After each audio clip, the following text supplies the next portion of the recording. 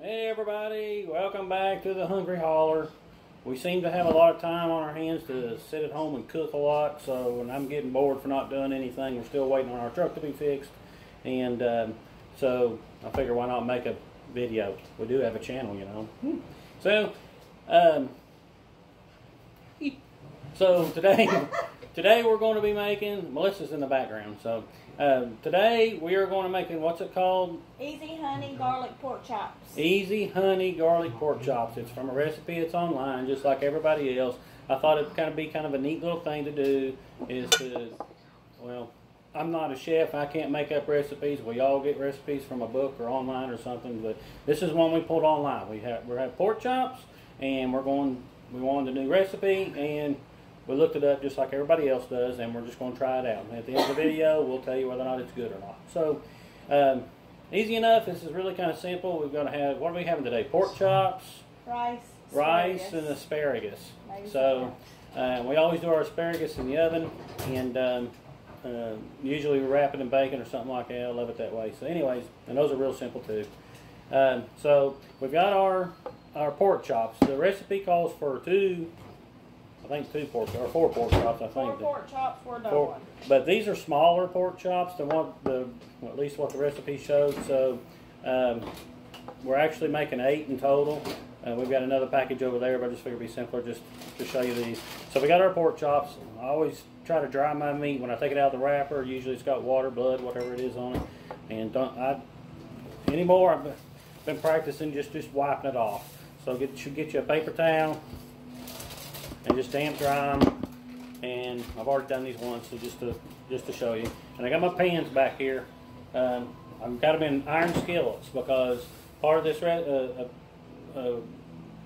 of the recipe is that they go into the oven. So when you cook it here, you'll sear them here, make your sauce here. Once all that's done, you put your pork chops back in there and it goes in the oven. But we'll talk about that here in a minute. That's why I've got it in iron skillets, not just plain old kitchen skillets. So right now, got olive oil. Takes, because we're basically doubling the recipe, so 2 tablespoons in each one. So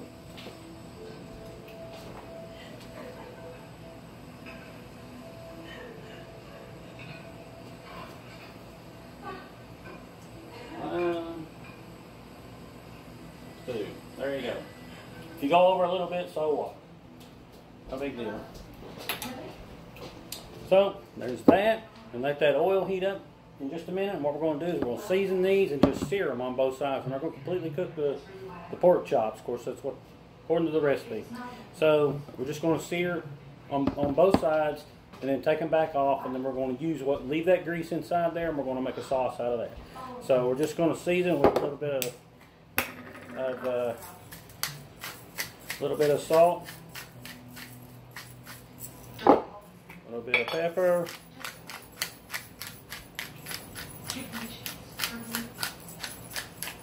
nothing real heavy, and a little bit of garlic. You do both sides, but I always like to kind of just press them spices into the meat, just really push it in there. So there's that. We'll get okay, we're back. We got the pork chops seasoned. I'm gonna get ready to throw them into a pan. And like I said, we've already got them preheated. Already go ahead and turn your oven on and get it preheated about 350, and turn that fan down so you can hear me. But we're going to sear the pork chops now. Okay, we're just supposed to sear them. Got the oil in there. We'll go ahead and I'll put 4 in this one and 4 in the other.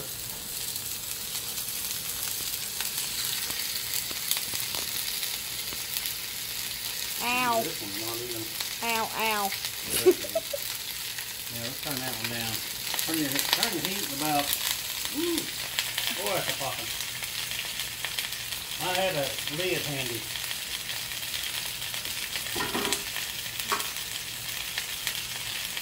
These here are probably going to sear pretty quick.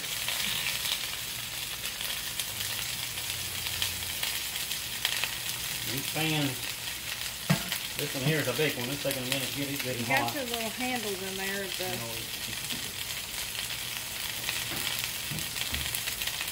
You got the iron skills. These little doohickeys right here, they just slide right on there, and you can leave them on there the entire time. They're awesome. Little hot hands. Boy, those smell good already. Alright, that one's not quite seared as much as I'd want, but seared enough. We'll flip it. Let these go through. Let's do that just a little bit longer. Okay, and I'll come back to you and show you what they look like in just a second. Okay, see how nicely these here are seared? That looks good. We're not going to cook these all the way. They're not going to be, we're not cooking them here to cook them all the way through. They'll finish cooking in the oven. So we don't want to overcook them here. So let's check underneath. Let's sear these up just a little bit more. Bump that heat up a little bit. And these here haven't flipped yet. Let's go ahead and flip those. Yeah, see they're searing just a little bit. It's good. A little bit of searing.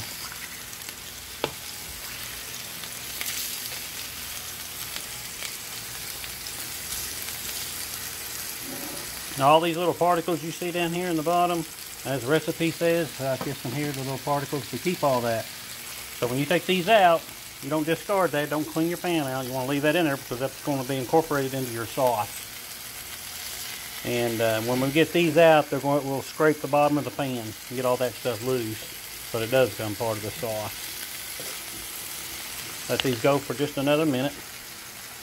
Yeah, okay, they're just about there. These here, we got a little bit of searing going on the bottom of them. I don't want to overcook them. If you notice, it's still, if you can see, it's still a little pink there. So that's what we want. We don't want to, like I said, we don't want to cook it all the way. This one here is searing pretty good. We'll take that one off.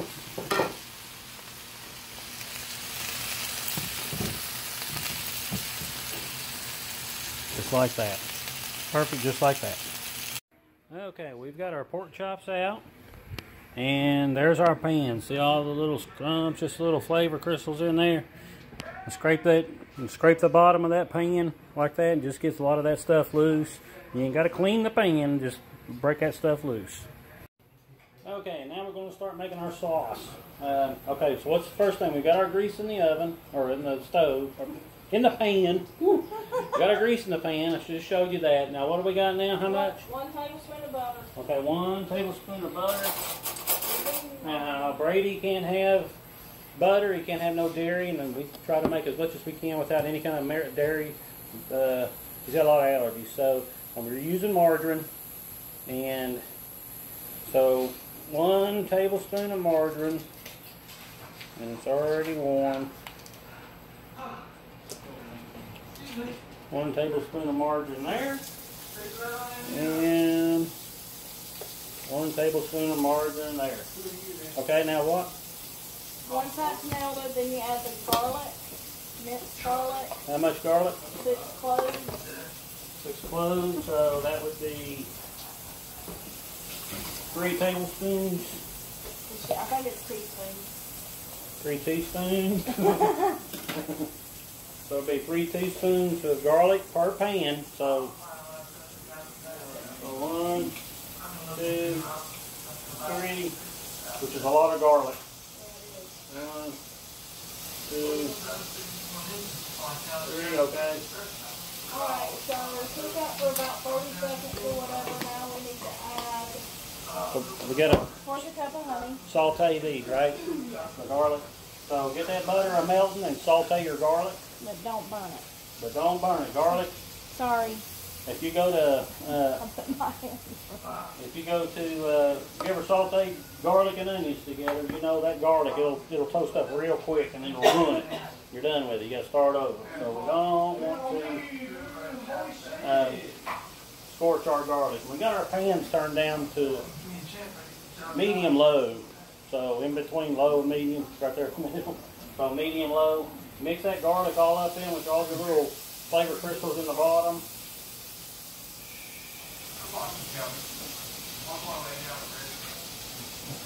Get that flavor going real good. Our garlic's starting to look a little toasty. I got a fourth cup of honey. Okay, this is what our garlic looking like, and they're getting a little toasty. You see that right there? They're a little toasty. So that's okay. I mean, they get worse, but it'll be okay. For the most part, it looks fine. This here is a little toasty too. That's good. So it's not overkill, but we'll just do that. It's a lot of garlic. This is going to be real good. Okay, and now we got 1/4 a cup of honey. Pour that right in there on that one. And we'll get one more. Woo, there we go. Okay. And one in that one. 1/4 cup of water. Okay. The recipe actually called for It says water or chicken broth. water or chicken broth, and we're going to use chicken broth. Okay, and it calls for 2 tablespoons. Actually, calls for 2 tablespoons of rice wine vinegar. We just got rice vinegar right now. We've got some red wine vinegar up there, but didn't want to mess the taste of that up. So.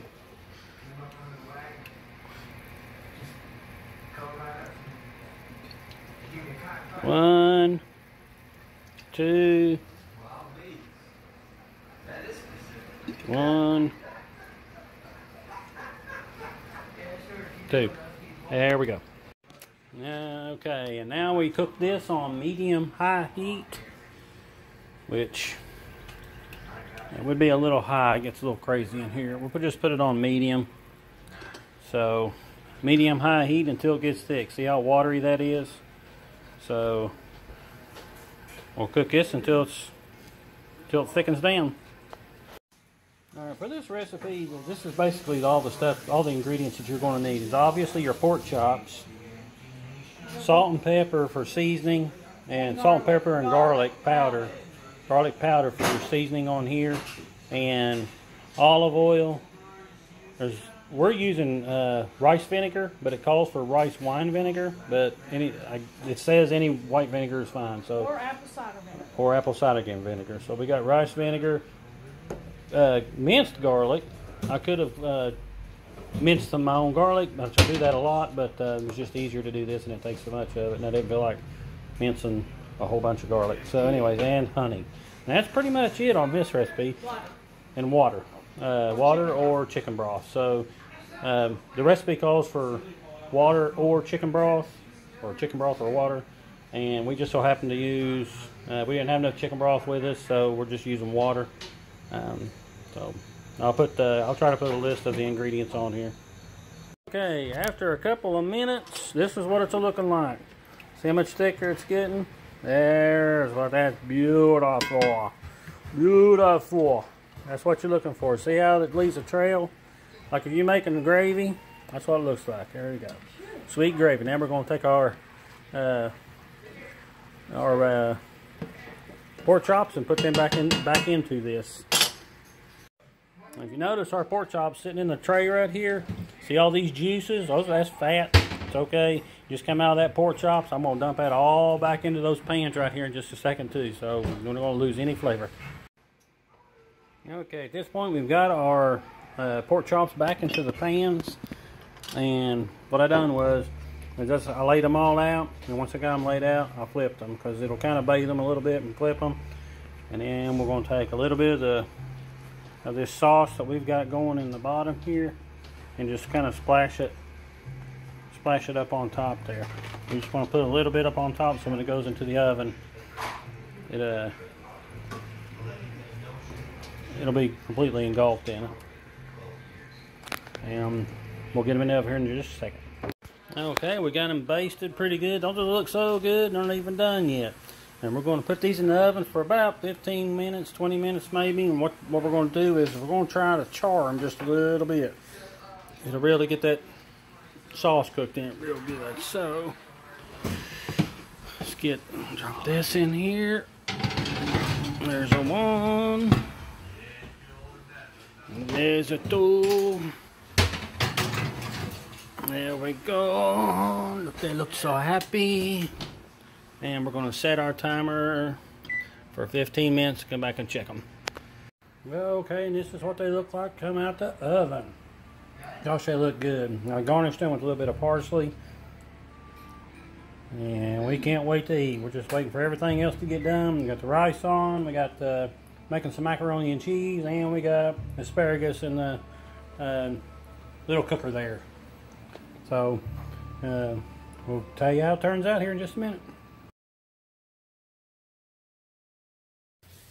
Okay, we're done with dinner, and it was pretty good, pretty good. I think I overcooked the pork chops a little bit. I probably maybe put them in the oven for maybe about 10 minutes, and probably they were just a little bit tough, a little bit dry, but that's okay. They were still pretty good. The sauce was pretty good, and the sauce tasted like it was a little overcooked too. But hey, it's all a learning process, ain't it? It's fun. I just wanted to take a recipe off of the internet, and just like everybody else does, and just put it on here because I didn't have nothing else to do. So, hope you enjoyed the video, and hope maybe you'll get out and try it. Try this one. I think it's pretty good. It's got a lot of potential. Maybe next time I love to cook the stuff on the grill anyways, and maybe next time I can put the pork chops on the grill. So, again, if you watch, thanks for watching, and like, share, subscribe, and all that happy stuff. And God bless you all, and I hope everybody's safe and everybody's doing okay. God bless you, and God bless your families.